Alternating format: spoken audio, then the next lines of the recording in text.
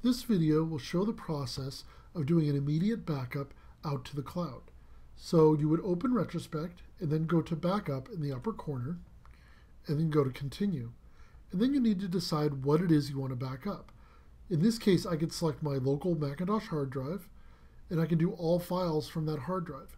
If I had network machines that have been added to Retrospect, they would also appear in this list and I could select one of my network clients. In this example, I don't really want to copy the entire hard drive, so I can go to Browse and I can browse the disk and specify a favorite folder or a specific folder that I'd like Retrospect to back up. And so I've got a test data folder here, and I can click Add to Favorite Folders and then click Done. Retrospect will then add it to my list of folders that are available to be backed up as sources. So I'm going to select that folder, and then I'm going to go ahead and click on Continue. After I click Continue, I can either use an existing cloud media set or I can create a new cloud media set. In this particular example, we're just going to use the existing one and click on Continue.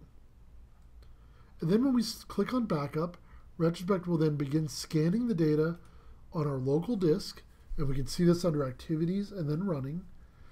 And Retrospect will scan the drive. After it scans the drive, it's going to actually cache the first 600 megabytes of data. Once it caches that data to disk, Retrospect will then begin uploading that data to the cloud.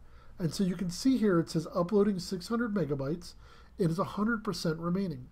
That number will decrease over time as your cloud data gets uploaded up to your Amazon S3 server or other cloud compatible server. After the first 600 megabytes have been uploaded, you're going to see this value reset again back to 100% remaining as it uploads the next 600 megabyte chunk of data onto your cloud server.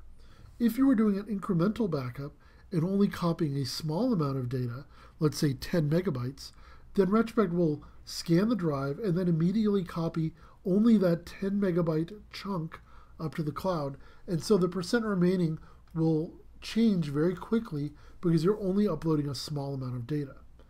So the more data you have, the more chunks of data it needs to upload.